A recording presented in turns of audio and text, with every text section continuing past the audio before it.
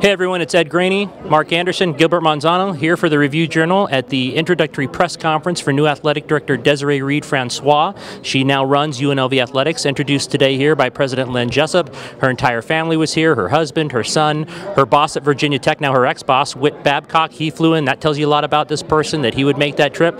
Mark, you covered the lead for us here. Your first impressions of Desiree? Well, she's sharp. I mean, the resume is hard to argue against the resume, and the fact that she's got so many endorsements, and as you mentioned, her boss being here, I don't ever remember that. You know, it's one thing to send out a written statement, you know, endorsing her, but to actually be here tells me an awful lot.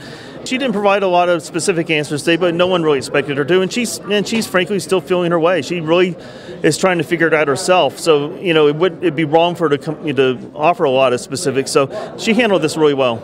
Yeah, I thought she really did. She has a presence about her. I think behind that smile, bit of a bulldog. I think if I'm working for this athletic department right now, I check myself at the door and produce results. I do think she's going to come in and really look at the entire landscape, as she should, with a clean slate and make determinations and evaluations on people, because this athletic department has a long way to go to get better. It's interesting, she said the same thing to both of us in separate interviews about they keep scored for a reason, to win.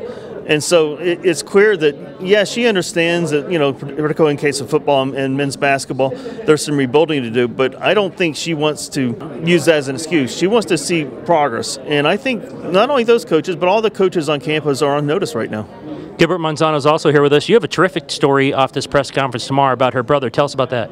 Yeah, I spoke to Desiree's brother, Roman Reed. Very close, tight bond between Desiree and Roman, and he shared some really good stories about them growing up. Roman was paralyzed, you know, playing football at the JC level, and actually a connection. Tony Sanchez, they played the same time, I guess, in North California when they were. I guess they were kind of rival JC school. I'm forgetting the names right now, but there's a connection there. He told me he was going for his 25th tackle in the game. He's a linebacker, and you know that he was paralyzed from the waist down, and he just told me how much his sister was there for him during that time.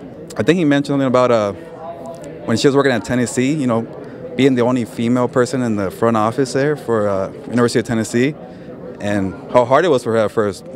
But you know, I think Mark said she's a bulldog, got everybody's respect at Tennessee, and you saw it in Cincinnati, you saw it in Virginia Tech, and you know, a very hard-working person. So there you have it, out here at the introductory press conference for Desiree Reed-Francois. ReviewJournal.com. We'll have all the coverage tomorrow. Mark has the lead. I'll be writing a column on her ability to fundraise. That's number 1, 2, and 3 probably of importance of what she needs to do to get this athletic department back.